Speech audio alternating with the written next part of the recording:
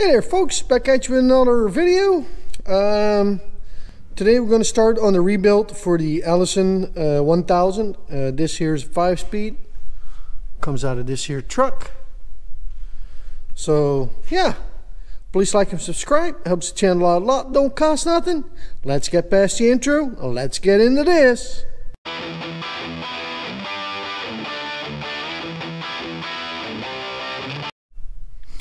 Alright, so this here's an Allison 1000 5-speed. Comes out of my 02 Chevy Silverado. This one here has the 8.1, but they had the same transmission behind the Duramaxes. The only difference is the torque converter. That's the only difference between an 8.1 or an Allison, or an 8.1 and a Duramax. So other than that, same transmission. So first thing I did is I made me a bracket so I can bolt it right here on the PTO cover, and I'm using my engine stand so I can roll this transmission back and forth every, which way I want to. So that's what I got done there. I've got my parts in, so, and then I got me a book and I read through it first, put some posties on there what I think was important, and this here's the book. It wasn't all that much, so I do like to say that I am not an expert transmission builder of any kind. I've got some experience with 4L60s and the ZF6s out of Fords. I rebuilt a couple of those. So like I said, I am not an expert transmission builder or by any means. I just have a little bit of experience on working on transmissions, so that's it. That's why I got the book. I'm going to follow that to the letter, and yeah, so you can get this thing fixed and see if we can get her back on the road. The symptoms I had was it was slipping bad, especially when the transmission got warm. Come up to a stop sign, and I mean, I had to punch the throttle up to like 15 to 1700 RPMs in order to start moving again. So that was my those were my symptoms. Heart clunking sometimes, and sometimes I didn't want to go into gear, so you put it in reverse, it would go 3 foot and then it will jump out, and neutral light was flashing. So those were some of the things that I was dealing with. So pretty sure the clutches are bad on it, because the transmission fluid that was coming out looked really black. Changed the transmission fluid out, and after I'd say 50 miles it looked just as black again, like engine oil, so like diesel engine oil. So yeah, so I'm pretty sure the clutches are burned up, that's why it's slipping. So okay, let's get into this and let's get going. So all right, we'll open up our book here.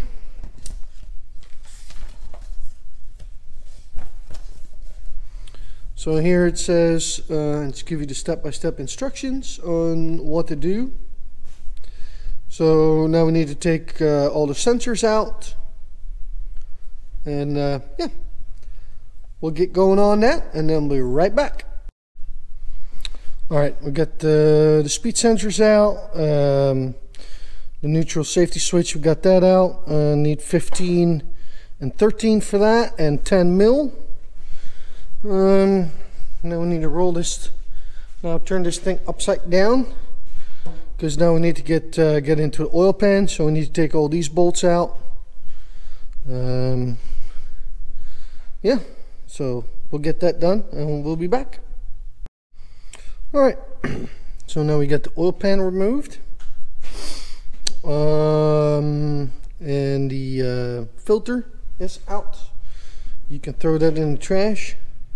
Next thing we need to remove is this thing right here.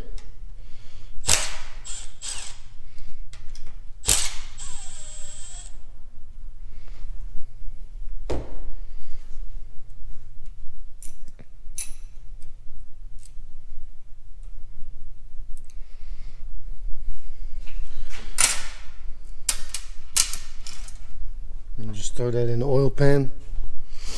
And then, yeah, we'll get to the next step. I'll be right back. Next step is this plug here. This is where your wiring harness hooks up to for all the solenoids in here. I use a 32mm socket. Set it over there. Give it a light tap. I mean, and don't go berserk on that. I mean, it's plastic, so you got to be extremely gentle. So I gave that a little tap right here on the head, and then you can tell little clippies suck in the hole. And I use the pry bar like this, and just ever so gently from left to right.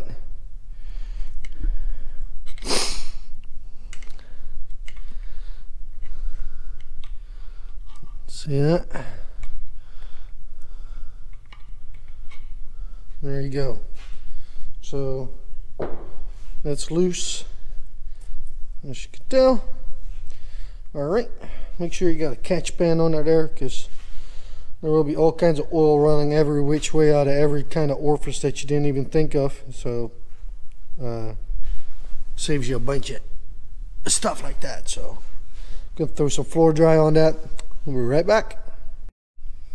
All right, now I'm going to take the valve body off. Got to take 1, 2, 3, 4, 5, 6 bolts loose on this side right here where the solenoids are at, and then on this side 1, 2, 3, 4, 5, 6, 7, 8, 9.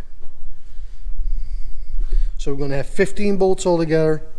Small pry bar, and don't go berserk on this. It's, you know, I mean, just ever so gently.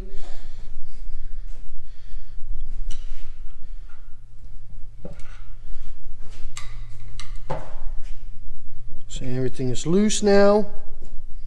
So now we should be able to take the entire valve body off, and we can lay that off to the side. Don't forget your pigtail right here. Make sure that's all the way out. There you go. Now we can take this off, and we'll be right back. All right, so this is how it looks like with the valve body off. Got right here.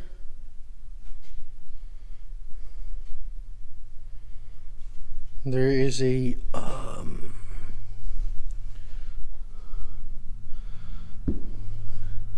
got to keep in mind right here, it will click through the gears as you lift it up and out.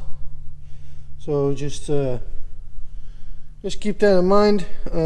Take the filter off, and now we're going to tip it over in the upward position, and we're going to start digging in the dead end of it. So all right, now we got her in the upward position. There's a cover plate right here that you got to take out. It just pops right out. You need a little pry bar to pop it out. Right here we got the tranny cooler line adapter piece. There's one right there, one right there. It takes 32 mil. You have to take this one. This one has to come absolutely off, otherwise you can never get to this bolt here. So that takes 32 mil. And we can start taking all the bolts out on the outside. Right here, the ones on the inners don't have to come out, because we're just going to take the bell housing off. So these, and then there's 3 right here, 3 right here. You can grab a soft blow hammer and just like this here, just gentle. I mean, don't beat it too hard. Give it a couple taps going around, and then you should be able to lift her off.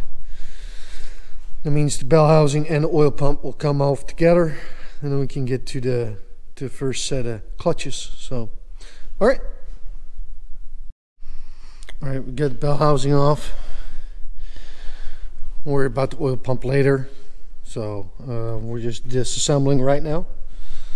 C1, C2 clutch housing. I'll just lift it up like this.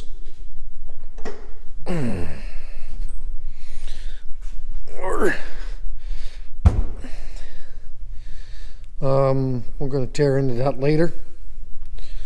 So, and then there should be a thrust washer in here somewhere. Yep, right there. Give me 1 second here.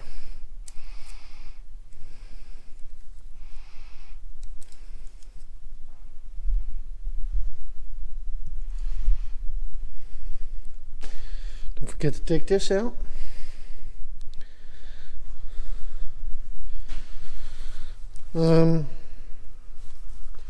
Now I'm going to flip her upside down and start working on the tail housing. So, all right. So we got it flipped upside down. So tail housing is pointing up. We loosen up all 16 bolts to take in order to take this off. Keep in mind there is this one here had tension on it. It jumped up on itself. If you do have to use a pry bar, keep in mind there's a little notch right there for it to go, you know, to stick your pry bar in there if you need it. Mine, I loosened up the bolts and it popped up, so just keep that in mind. Alright, I'm probably going to need 2 hands, so I'll be right back. Ooh, I almost made a boo-boo on this. So it's not as cut as dry as just lifting it off. You got to take this lug nut off that holds the housing in place, and I use this tool for that. It's just a regular socket for 4-wheel drive axle nuts with a slot in it. You can buy them anywhere from 10 to 20 bucks. So this is what I used. Here's the part number if you want to use it or buy that. The original tool is quite expensive, and this here actually fits pretty darn good, and it's cheap enough that if you really have to modify it a little bit, you can. So yeah, so that's what I use for that, to get that off. So set the tool off to the side here. So now we got this off, and as you can tell, we can start looking on the inside already. So, all right, let's get this tail housing off, and we'll be back. All right, the book shows now to remove the P3 sun gear and thrust bearing. So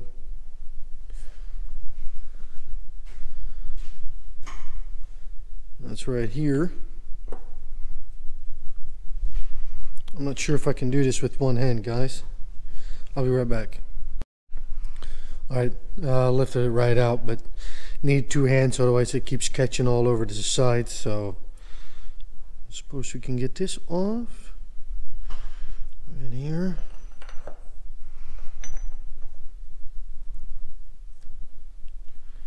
A thrust bearing here, sure is.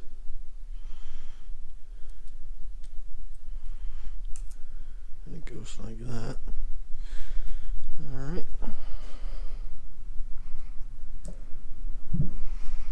I'll set that right here. Set that right there. This here's the sun gear. It's got a spacer on here. So let's look at the sun gear real quick and see how it looks like.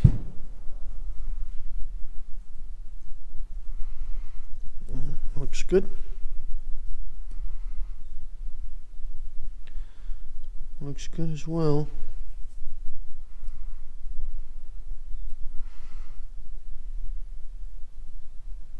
That looks good.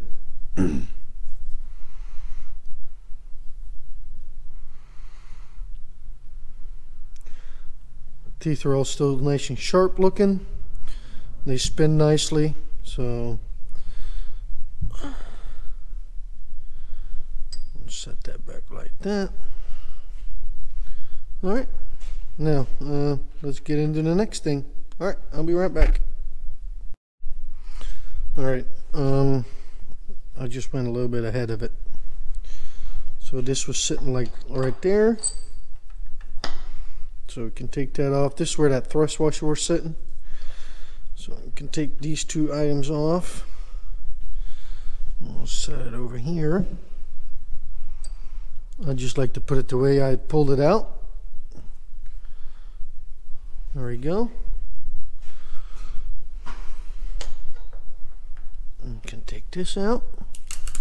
Oh, there went a thrust washer. So, all right.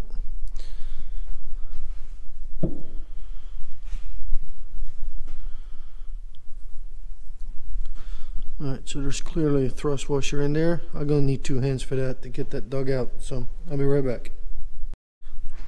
So now we got all this out. Need to get the parking pawl out. If the pin ain't there, look back to the housing here. Tilt shaft housing, and look what we got here. That's the one that's supposed to be in there. Just like that. So that needs to be removed right here. So let's get that done right quick. Yeah, this needs to be removed, that and the spring. So alright, I'll get that done real quick and then be right back. Alright, this little spring here can be a little wanker, so grab a needle nose, and then I was able to pry, oh sorry about that, grab a needle nose and I was able to pry up on that. So, and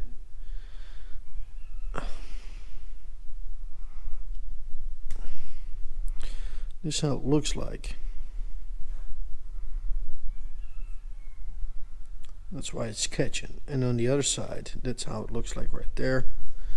And it sits hooked in right here in this little hole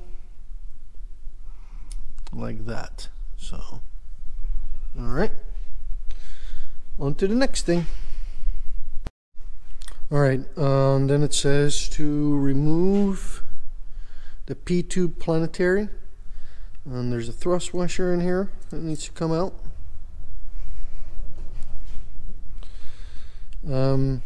Just grab with 2 hands, one on each side like this, opposite from one another, and just lift it right out. These teeth will turn on you, but yeah, so we got that out. Then we're left with this. So all right, on to the next step. All right, now we can take the C5 clutch assembly out, clutch spring out right here. Just keep in mind there's a little lip right there, so that's where that goes. And now we can take all this out.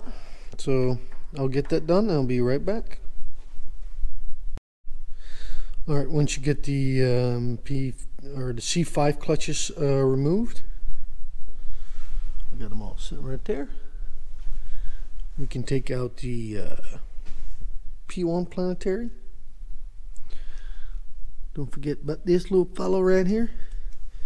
Also keep in mind there's a notch for that thing to sit in, as you can tell, just for future references. Now it's got a snap ring right here. We're gonna have to pop that out, and then we can take these clutches out and on to the next one. So yeah, let me get this snap ring out, these clutches out, and then I'll be right back. This snap ring can be it's pretty stiff, so just keep that in mind. I grab my big screwdriver here, pry it away from the edge, used a hook pick, lifted it up a little bit right here on the lip. Then I was able to put this screwdriver under there, and now I just keep twisting my screwdriver like that, and keep moving this little screwdriver in order to lift it up. So I still got the other about half foot to do, but once you get her going like that and lift it up, it's pretty easy. So okay, I'll be right back. All right, so once you get this snap ring out,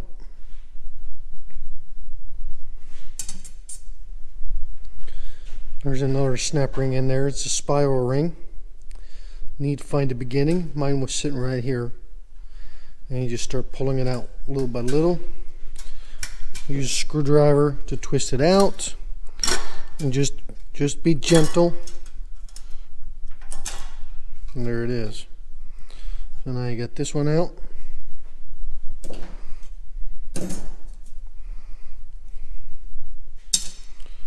just put them right there. And now we can get this clutch back out. So we're gonna need 2 hands for that, so I'll be back. Alright, now this thing sits down in there like that. And just pull this out.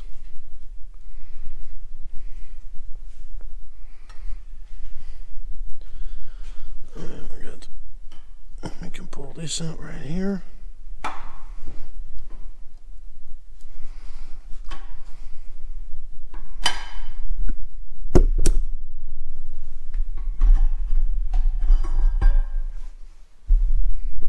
There we go. So pull this out, and then there's another clutch back sitting back in there. So, all right.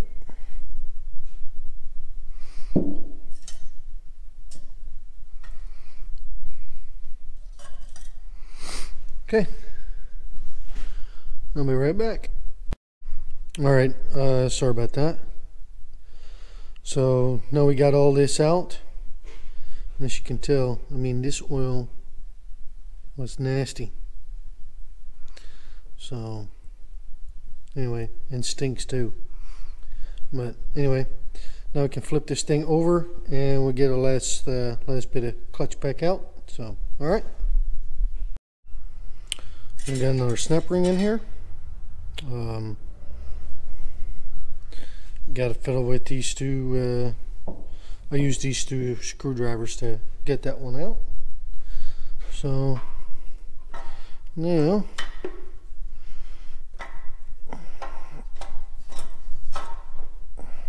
give me a second here.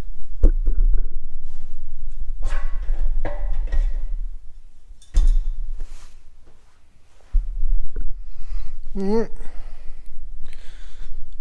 These are the last ones.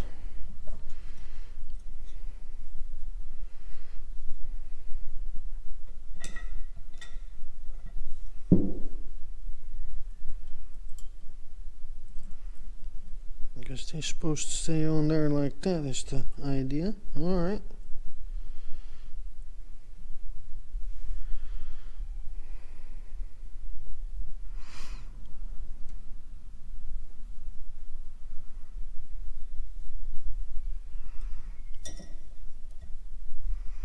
Okay, so there's that. Looks like we got another plunger in here. That drain hole is over there, or drain hole, or there's a tiny little hole right there. Can you see it? The light change. So that's on the opposite. That was sitting right there on the opposite side of this right there. So, all right.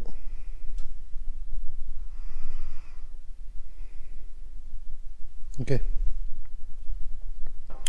So yeah, that's that, and I'll be right back. Alright, I'm going to make this a 2-part video. We'll call this one part 1, disassembly of the Allison 1000 transmission. I'm going to get all the parts cleaned up, and then so we're getting ready for assembly again.